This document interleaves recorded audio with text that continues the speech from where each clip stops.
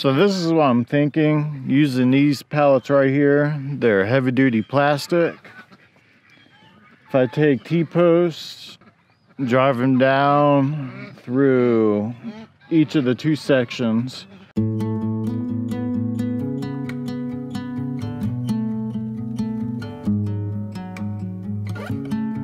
Today we need to come up with a system to keep Harriet and possibly Hannah in place while the vet does castration. She'll be here Friday, so we have a couple days to get stuff in place. I have a few ideas in mind involving T-posts and skids. I'm ready to spread some chicken feed, because today they'll chew down what's there.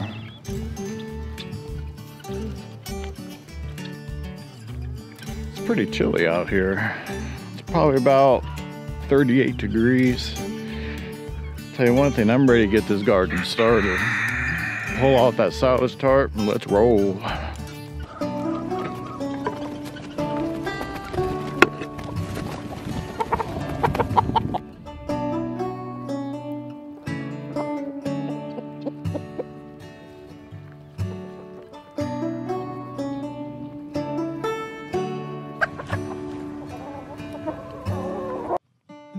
Hi, not right now. Oh boy.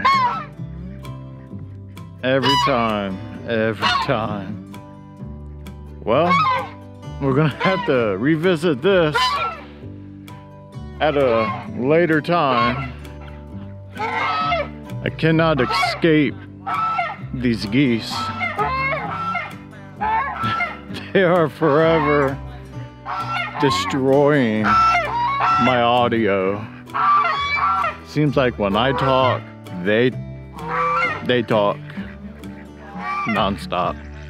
So Boris and his buddies have destroyed the pile of ryegrass I put in there for them. It's good to see that last year's failure is this year's success.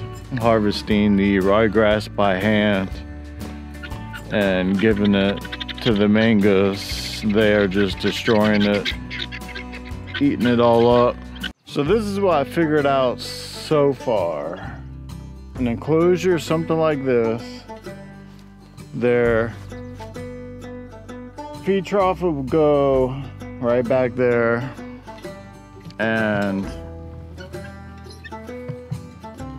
you got your sides.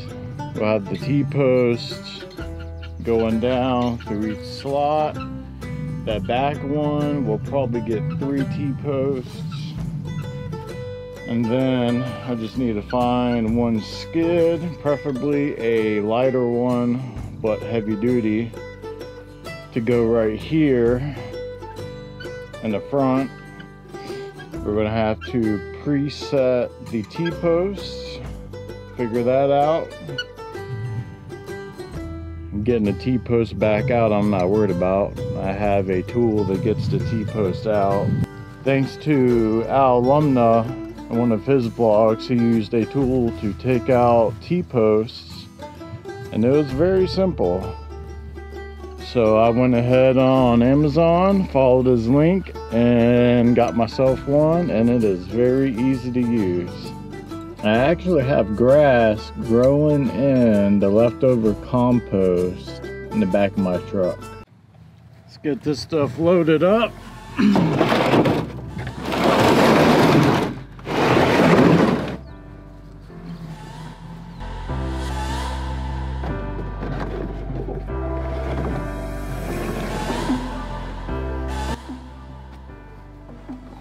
We won't be putting in all the skids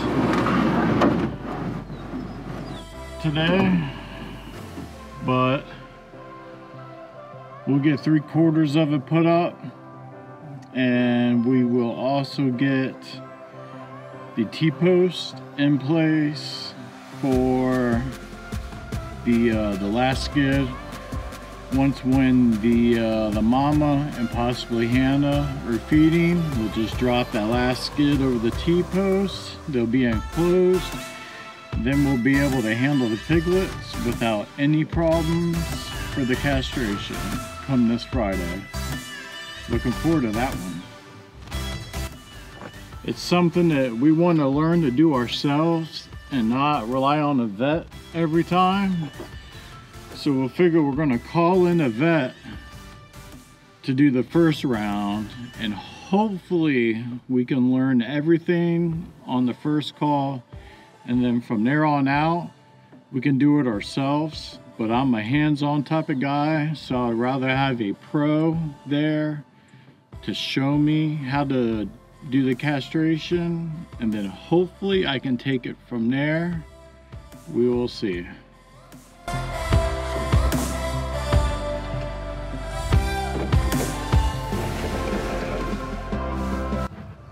Ah, yes, the struggle is real.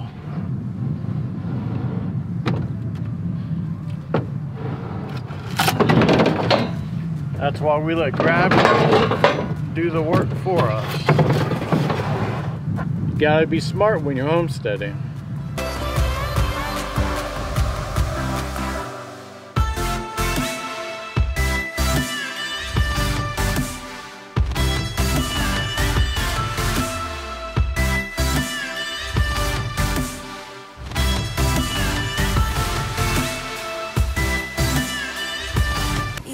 If you tried, you wouldn't understand it. Maybe something's missing inside of you. Just a bit of sugar to that horrid bitter. Maybe you taste different. Hold up, baby. I can sit beside you while you're going on about your simple life. Nothing left you thinking that maybe you're not different. Go on, blow up your ego. Alright, so judging by the width of this setup, I think it's probably only safe to put Harriet in here and not both Harriet and Hannah. I just don't think it's wide enough. But at the same time, I don't want it to be super wide to where Harriet can have leverage against the walls and push all of her weight against the walls and even possibly even try to climb out. I don't know if that's possible, but to be on the safe side. So this is what we're looking at so far. I'm gonna put one more skid on each side coming out, and then I'm going to set my T-post for the skid that will close her in. Now, as far as handling the piglets, I'm not worried about Hannah as much as I am about Harriet. I don't think Hannah is going to care that we're going to be handling Harriet's piglets. I don't see Hannah being on defense like Harriet would be. So I'm gonna bait Harriet in here with some feed, and then close her in here, and then we'll get the castration done as quickly as possible.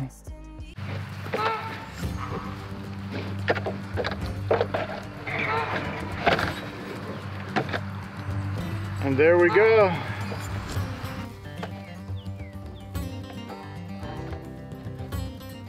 So this is what it will look like after it's all said and done and Harriet's inside. Plenty of room. There's not enough room for Hannah, and that's okay. We can handle Hannah. It's not Hannah's piglets, so she won't be defensive. Harriet, I built that to test it. You're supposed to go in and eat.